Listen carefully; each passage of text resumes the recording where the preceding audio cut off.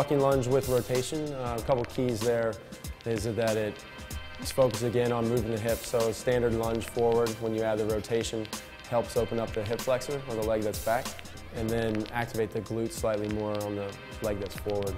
So we always want to rotate towards the leg that's forward.